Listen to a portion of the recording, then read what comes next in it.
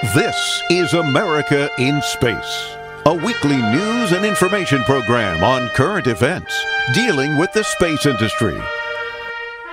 Welcome, and thanks for joining me today. I'm Dawn Meyer, Space Coast News Editor. You've probably seen the use of putting people into hibernation, also called suspended animation or stasis, in science fiction movies like Alien, Passengers, and Planet of the Apes, and in TV shows like Star Trek.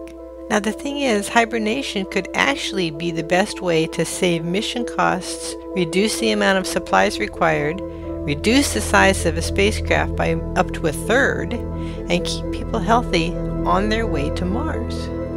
Sounds great, right? Well, there's a slight problem. Humans don't hibernate. Research by Jennifer Nouwen, a researcher and payload coordinator of human robotic exploration at the European Space Agency, and one of the authors of a paper that links biology to engineering, states that hibernation is a great way to make travel to Mars more feasible. Reducing the metabolic rate of a crew on their way to Mars down to maybe 25% of the normal state would dramatically cut down the amount of supplies and habitat size, making long-duration exploration more feasible. Here's a brief description of how that might work. Astronauts might one day hibernate their way to Mars. Getting to Mars from Earth takes a long time, as long as 200 days. A group of scientists funded by NASA think astronauts could pass most of that time by hibernating in a sleep chamber. Each chamber is outfitted with tubes that lower the body's temperature as well as provide nutrition.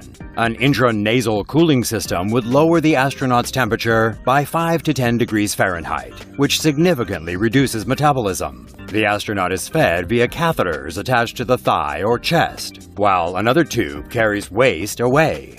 This result is what's called a torpor-induced state, using therapeutic hypothermia. One concern is muscle atrophy due to lack of use. Scientists think they can address this through neuromuscular electrical stimulation. As the astronauts approach Mars, the wake-up cycle begins. Warming pads slowly raise the body's temperature. It takes roughly 1 hour for every 1 degree rise in body temperature. Fully awake after their long nap, the astronauts are ready to begin their Mars mission. Now, that still requires that you induce hibernation in humans. Here's Heiko Jansen, a researcher in the process of bear hibernation, to explain a bit about how hibernation might work in humans. And I think humans potentially have some of the building blocks that we could use to induce hibernation. At this point, I see the bear as being much more closely related to a human type of hibernation.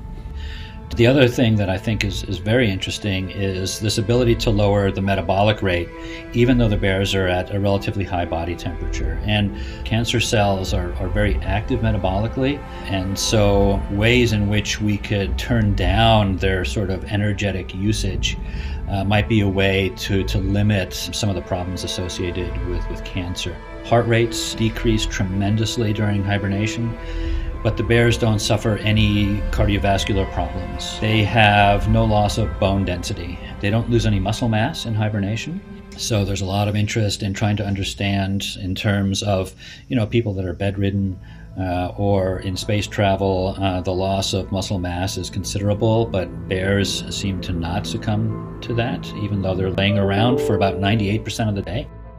Yeah, the primary benefit there is that it allows us to be able to use a spacecraft that doesn't require carrying all the food that's necessary to bring someone to Mars. The passengers on the spacecraft could actually enter that state of hibernation and so be transported for who knows how long, maybe a couple of months even, without having to eat anything. You'd require less oxygen, so you probably wouldn't need as much oxygen on board. Of course, oxygen is light, so that's not as big an issue. And if we could lower our temperatures, we would save even more energy. You would essentially be asleep. Your brain activity would be sleep-like, your blood pressure would be lowered, and your use of energy, much like what happens during sleep, would also be greatly reduced. Now, when we go to sleep, our metabolic rate drops by about 6% or so, plus or minus. But hibernation is a much deeper level of metabolic suppression, and those are the targets and the pathways that we want to try to identify. What makes it possible to go from a 6% reduction in metabolic rate to a 75% reduction in metabolic rate. It may involve some lowering of body temperature, and that's fine. Those kinds of temperatures are actually used now in humans for surgeries and for doing organ preservation and transplantation. We know that, by storing something at a colder temperature actually allows it to actually survive for a prolonged period of time. There are, of course, limits to that, but I think the principle there is going to be very similar. So one day, people may be able to sleep their way to the red planet just like in the movies. From Florida's Space Coast, this is Dawn Meyer for About Space Today. Thanks for listening. Be sure to share our program with your family and friends and follow us on Facebook.